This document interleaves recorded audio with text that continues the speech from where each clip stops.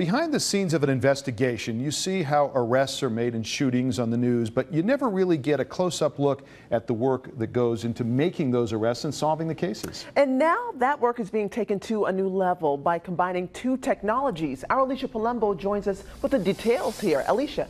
Well, Latoya and Mike, Boston police say they started up a real-time crime center 2.5 years ago to tie together all their technology capabilities. Recently, they began working with the probation department when there's a shooting to pinpoint probationers and parolees wearing a GPS monitoring bracelet in the area.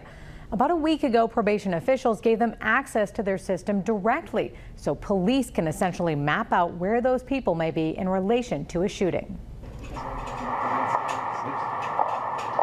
In exchange of gunfire on the streets of Boston, police are on the scene within a matter of minutes, but their investigation began before they even arrived, thanks to the ShotSpotter detection system and these street cameras monitored here in the Boston Police Real-Time Crime Center. ShotSpotter and the camera system talk to each other, so if there's a shots fired incident, the closest camera will turn towards that incident for about a minute to give us a chance of seeing anybody going to or from the incident. In that shooting, the ShotSpotter technology was their ears. The surveillance cameras were their eyes. And now they have the technology at their fingertips to track down anyone in the area who's wearing a GPS monitoring bracelet. And what that does is it allows us to identify a possible victim, a possible suspect, a possible witness. Superintendent Paul Fitzgerald said the department got the ability to access the GPS data just last week. And with more than 1,800 people on probation or parole in the city, that can help police zero in on a potential suspect or rule out someone with a record. We've had shooting cases, serious shooting cases,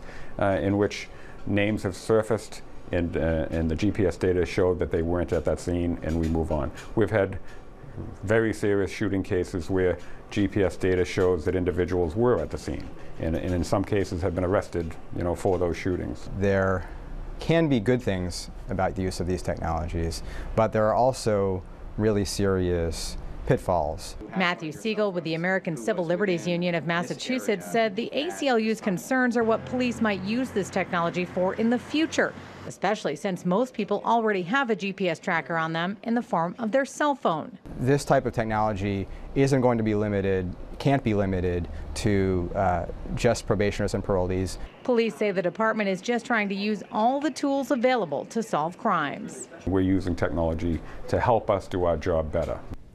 Now, Superintendent Fitzgerald says right now the intelligence analysts in the Real-Time Crime Center have to manually search probationers or parolees by the category of their offense. He says the plan in the future is to tie it into their system so it automatically pops up GPS bracelets in a certain radius of a shooting. Latoya? This is unbelievable. All right, Alicia Palumbo, thanks so much.